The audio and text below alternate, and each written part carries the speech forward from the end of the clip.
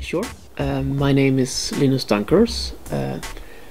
I have been working with Bitcoin in different ways for about 2 years now. About 1 year ago I quit my job. Since that time I've been working full-time only with Bitcoin related technologies or mining and trading and so forth. So how did you first get into Bitcoin? What was the initial point of contact? Yeah, the initial point of contact was actually a friend of mine who wanted to invest, and that was, could it be about 2.5 or 3 years ago. At that time it was Mt. Gox. We all know what happened to them later on, but I assisted him to create an account with Mt. Gox and to buy his first Bitcoins.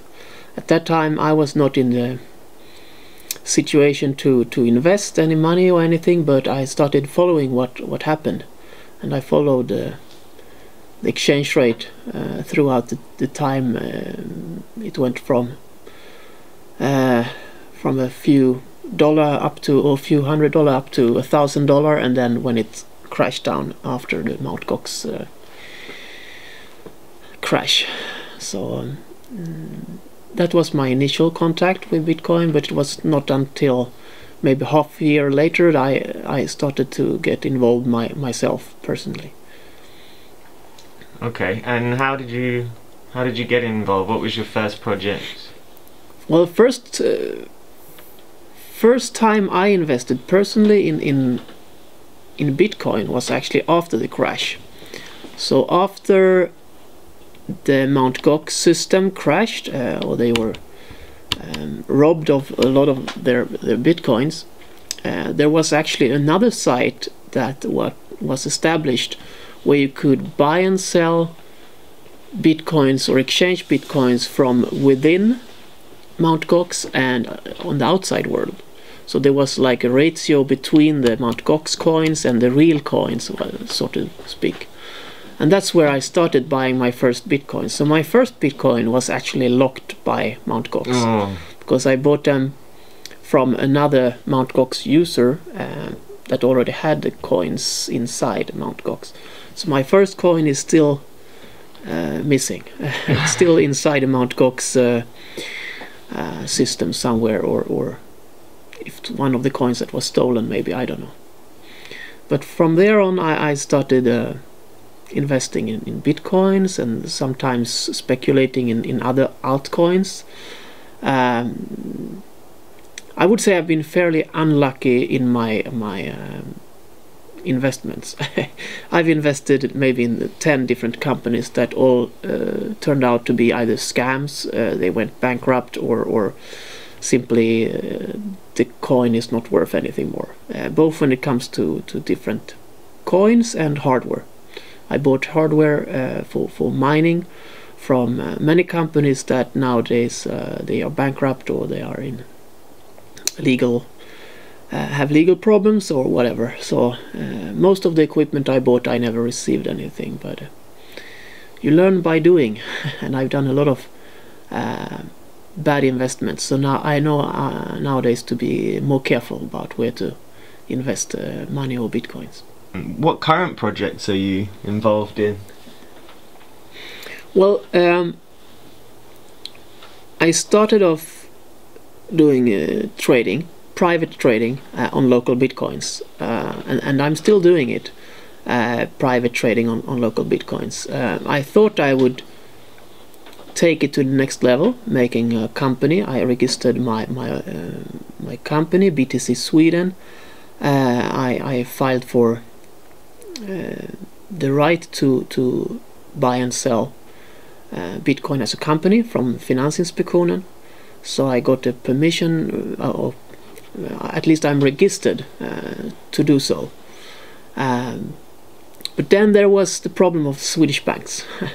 As many of us entrepreneurs or early adopters in Bitcoin have realized, is that the banks is not, they are very hostile against everything that has to do with Bitcoin.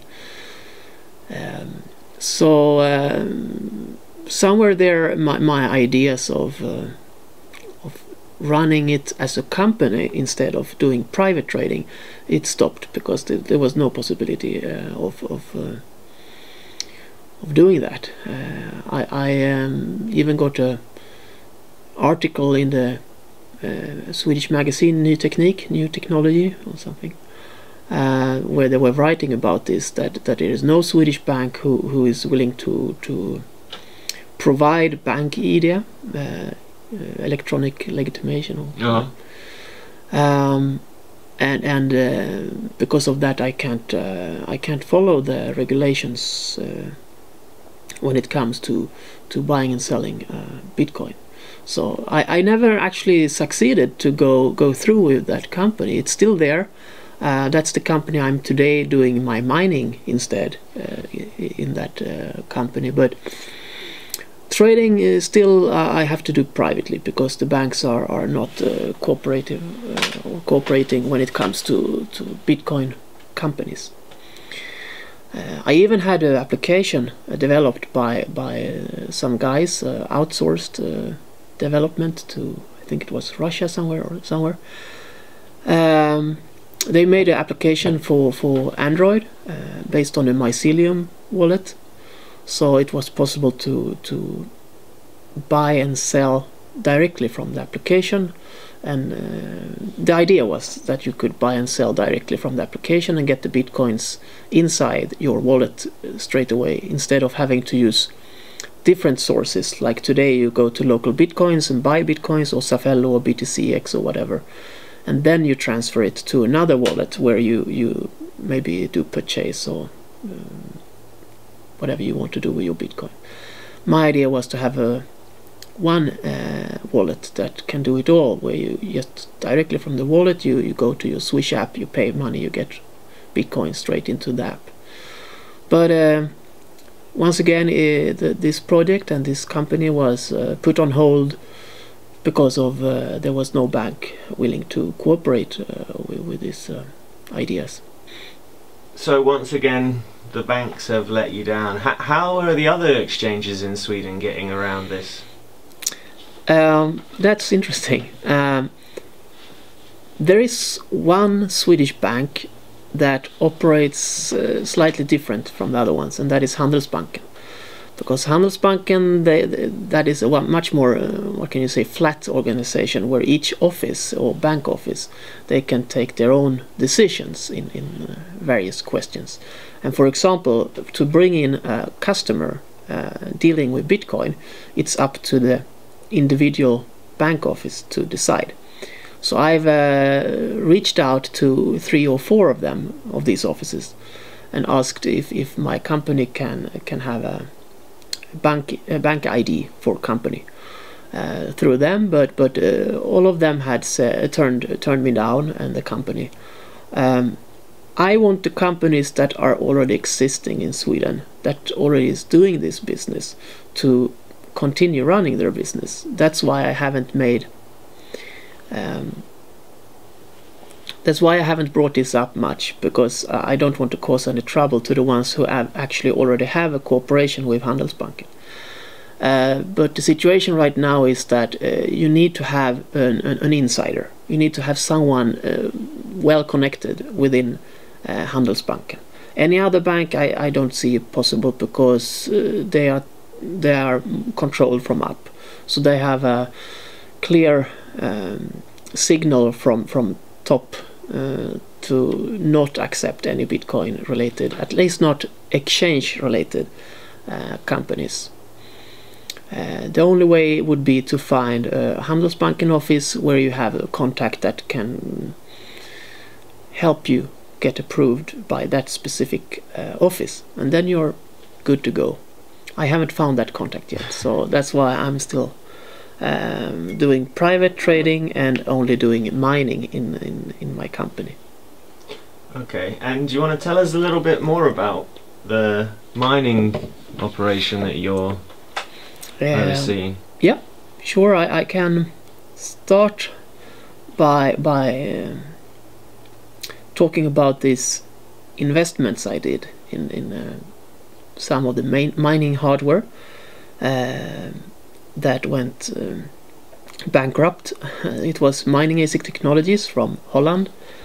It was Flower Technology from Canada, and KNC Miner.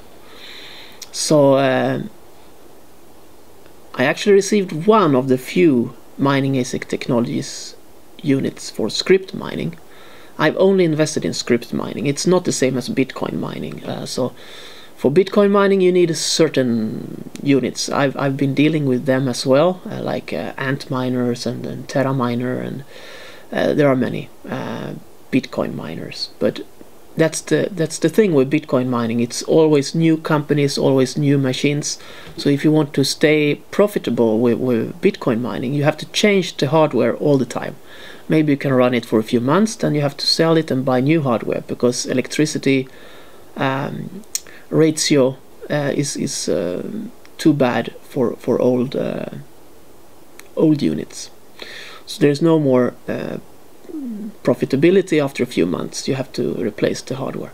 But for SCRYPT mining, the hardware is more or less the same as it was 1 year ago. It's fewer companies who are developing new hardware, and the interest of SCRYPT mining is far less than Bitcoin mining. Why is that then? Well, everyone is aware of Bitcoin. Some people also heard about there is another coin called Litecoin, and Litecoin actually is one of the coins you can mine with the SCRYPT miners, but I don't think many people are aware of that there is other types of mining. In the early days you could use your CPU, your ordinary processor in computer. Then you turned into GPU rigs, where you maybe had like 5 or 10 graphic cards in a big computer.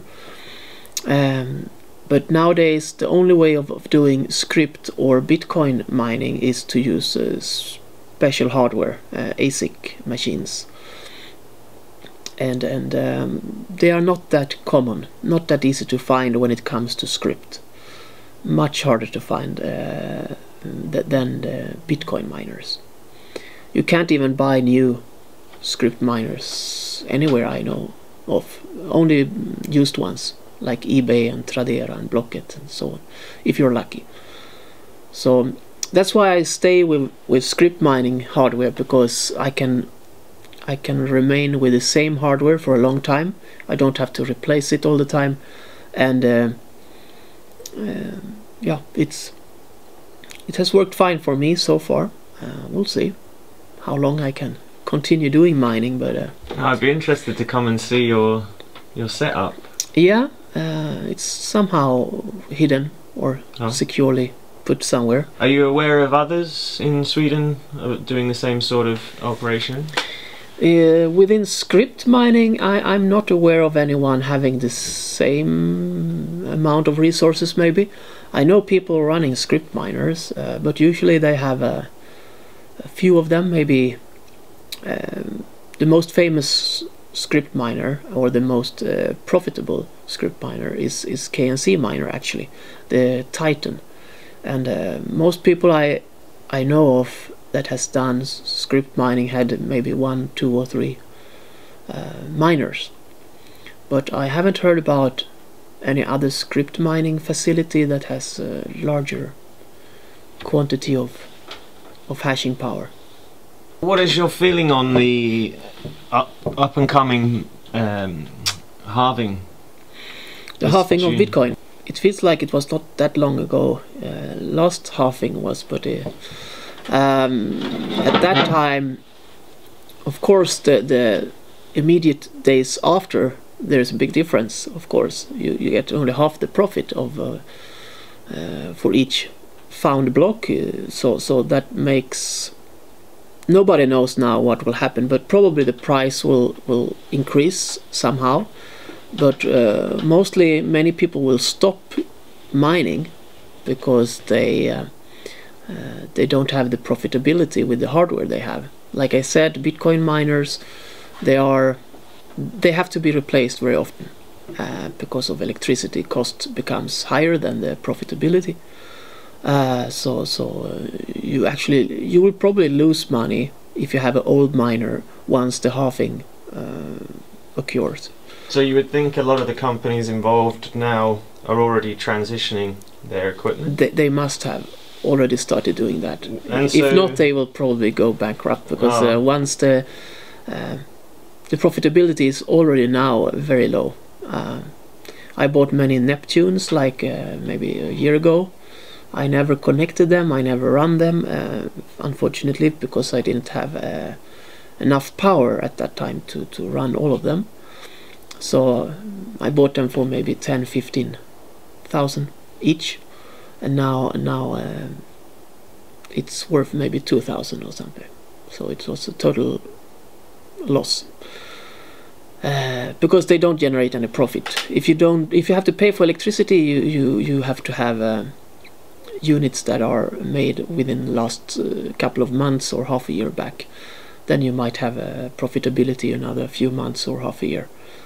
Any unit older than that you can just use for heating up your apartment or house, but otherwise it's just a... Just while we're on mining, the topic of mining, you would be aware of this company 21? This idea of desktop mine, the mini mine. What's your impressions of what they're working on there?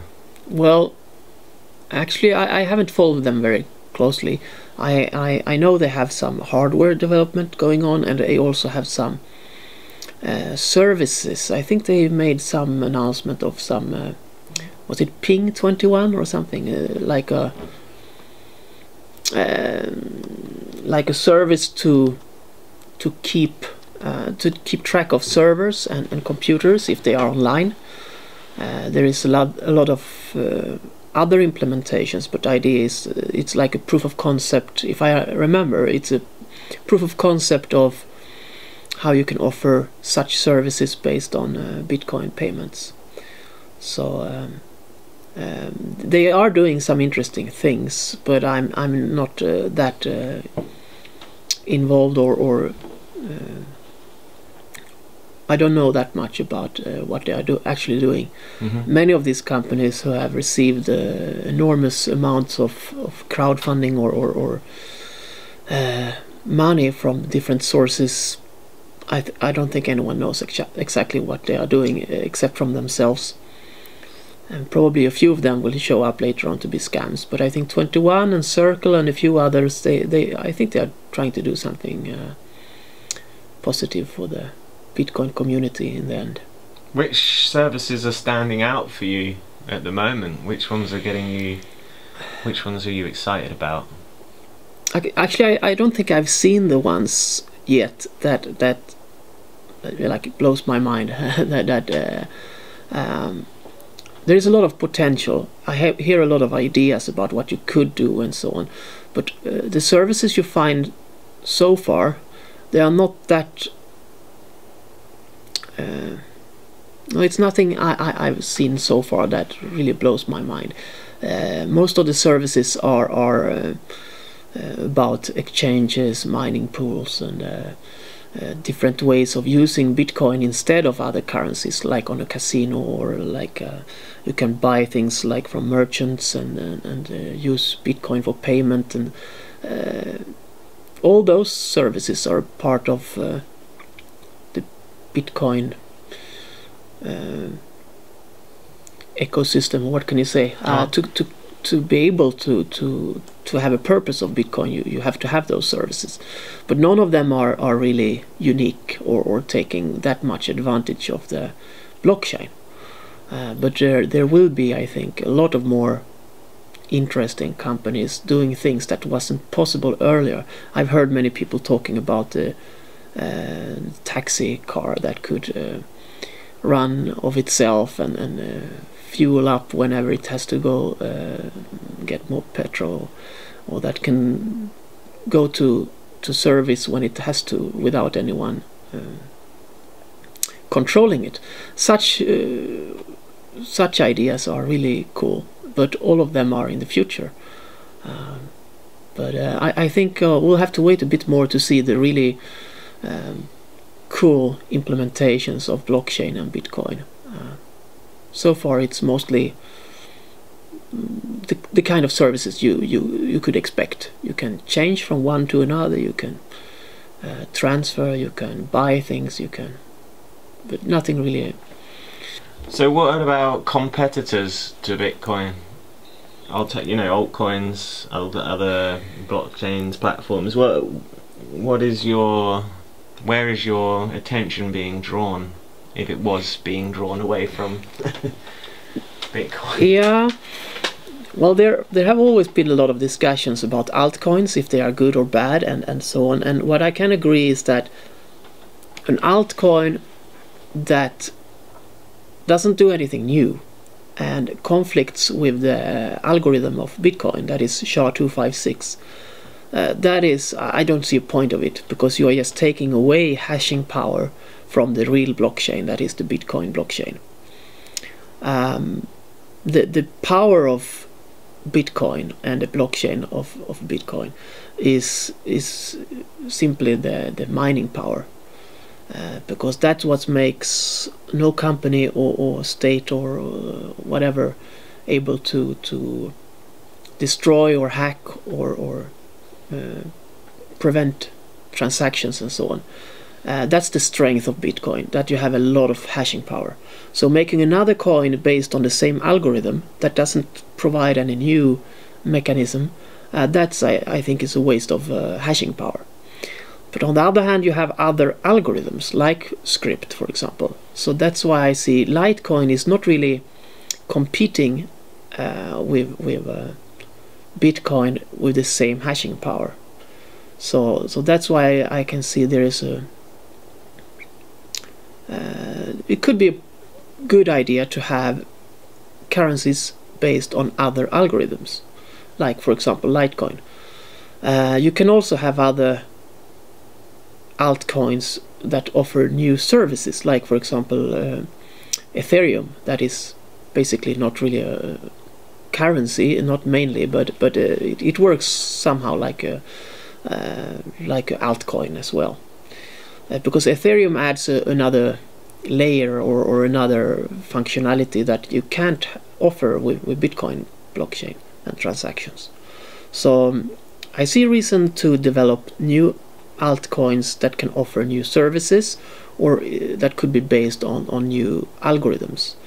But nowadays you have like 800 or something different altcoins in total, and many of them are based on the same algorithm. They don't offer any new services, and I think they will sooner or later fade away and die, because there is once people realize there is no use of them, they will go away. You have to offer something new if you want to make an altcoin, and something probably that can't be done on an existing coin. So not only that it has to be new, it has to be so new and so revolutionized that it can't be done on top of the blockchain, and that's not much. That leaves out most of the current existing coins. Mm-hmm. So I'm focusing on Bitcoin mainly, and I'm very interested in seeing what will happen with Ethereum. I hope also Litecoin will continue to be strong, since my mining power is focused on script mining. But other than that, I don't follow that much other altcoins. Within the Bitcoin community, obviously there's been a bit of division over the past few months. Do you want to comment on where you stand, or amongst those divisions? No, I don't really have an opinion about that. I think it will be fine either way, because let's say Bitcoin was somehow forced to have the same block size, so it wasn't even a possibility to change the block size, then I think we would find solutions to that. There is already solutions when it comes to, for example, microtransactions, and there will be many more solutions to the problems that are related to the block size. So even if the block size would not increase, I think we would find other solutions to those problems that might occur. If the block size does increase, then that's fine as well, I think. I think the community is so big around Bitcoin, if you include all people around the world, that are much more knowledgeable than me about the coding and the programming and the code behind Bitcoin. So I feel confident that whatever happens, we will be able to find solutions to the problems. I'm not worried about those things, actually. So you have no worries around the future? I mean, what about centralized mining? Well, that's not really a new problem. I remember the time I did Bitcoin mining, I was at CXIO or GHashIO, and actually during a short time they had more than 50. They had around 51% or 50% at one time. What you can do if you have a majority of the hashing power is more or less just to reject some transactions. You can delay, or even if you delay it for eternity, you can reject some transactions, but you can't really do much more than that. Possibly also double spending, but no, it's too complicated, and I think it has been blown up a bit too much about the 51% problem with mining. I don't think that will be an issue. It could be with the smaller coins, though. The altcoins are more. They can be damaged by, for example, adding a lot of hashing power for a very small coin. We have seen this happening a few times when you have the multiples, where the most profitable coin is where all the hashing power goes there temporarily, and then when the difficulty rises, it goes somewhere else, and it jumps around like that. And what has happened a few times is that if you have a lot of hashing power on one of those multiples, and all the hashing power goes into a very small coin, the difficulty is put so high that once they move away from there, no one ever finds the next block because the difficulty is so high. So those miners that remain with that small coin, they will never find the next block. But even for those kind of problems, there is initiatives to spend a bit of the hashing power just to release such blockchains. So blockchains that have been like locked or frozen because the difficulties went too high. There is people, I'm one of them, that tries to solve such situations by bringing the difficulty back, finding the next block and bringing the difficulty back to a normal level. So it's a strong community behind most of the altcoins and mostly Bitcoin. So whatever problems you foresee, it's usually there's good people willing to do something about it. So that's the questions I've got here, but is there anything you would like to touch on that I missed? Of course we may catch up again in the future, but perhaps there's something you want to comment on.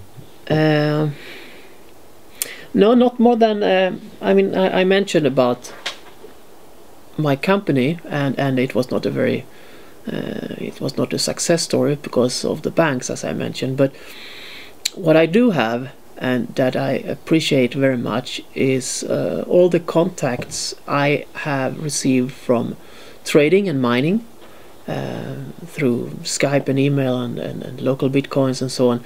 Many of them I work very closely with nowadays, and they are doing very interesting projects both within mining pools and exchanges and so on.